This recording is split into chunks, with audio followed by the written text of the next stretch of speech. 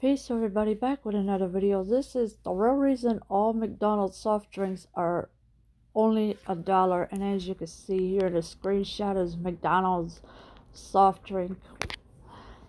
Fast food enthusiasts know that McDonald's has a corner on the best tasting soda fountain, Coca-Cola, of any chain. So it's no surprise if you ever stop by a location to get a medium Coke and maybe an order of fries too.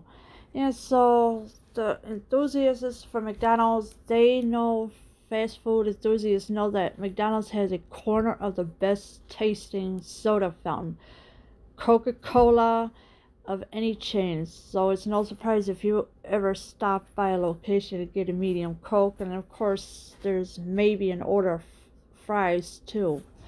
It turns out McDonald's and Coca-Cola go way back to the very beginning of the burger chain, when the dual partner Coca-Cola helped develop a specialized method for storing the soda in stainless steel tanks that protect the syrup from temperature and light. Between that and extensive water filtration, it's easy for McDonald's to serve up surprisingly fresh, crisp Coke that keeps customers coming back. Alright, so the McDonald's and Coca-Cola, they do go way back to the very beginning of the burger chain. When the dual did partner, Coca-Cola helped develop a specialized method for storing the soda in stainless steel tanks that protect the syrup from temperature and light. And we know that soda is not good for you at all, because it will eat away at your bones, and then you wonder why a lot of pain, well, you are a lot of arthritis are happening or whatever. So you could actually blame the soda. Between that and extensive water filtration, it's easy for McDonald's to serve up surprisingly fresh, crisp Coke that keeps customers coming back.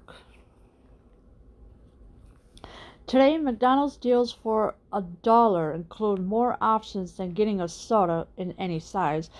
Customers can get hot or iced coffee for the same price. And on Fridays, the chain also offers a free medium fry with any $1 purchase by mobile order and pay, which means a large Coke from the dollar menu can earn you free fries too. Yeah, so today the McDonald's, they deals for the dollar include more options than getting a soda. And of course, it could be any size. Customers can get hot or iced coffee for the same price. And on Fridays, the chain also offers a free medium fry with any dollar purchase. And you could do that through by mobile order and pay, which means a large Coke from a dollar menu can earn you free fries also. And of course, here's the screenshot of somebody pouring pop in there. The McDonald's dollar menu might be reduced to just drinks these days, according to Food Beast, but there is a good reason for it. With the introduction of 2 for $5 menus and similar options for set periods of time, the chain ends up actually making more money. Even with the dollar drink menu alone, sales rose, as did shares of stock. According to Fortune, the chain smashed expectations with its dollar drink promotion and saw nearly a 4% increase in sales.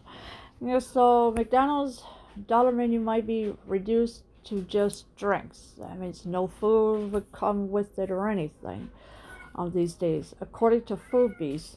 But there's a good reason for it, with the introduction of 2 for $5 menus. So you could have a $2 for $5 menus. With and similar promotion for set periods of time. The chain ends up actually making more money, so they're making more money than what you think they are. even with the dollar drink menu alone, sales rose, as did shares of stock, according to Fortune.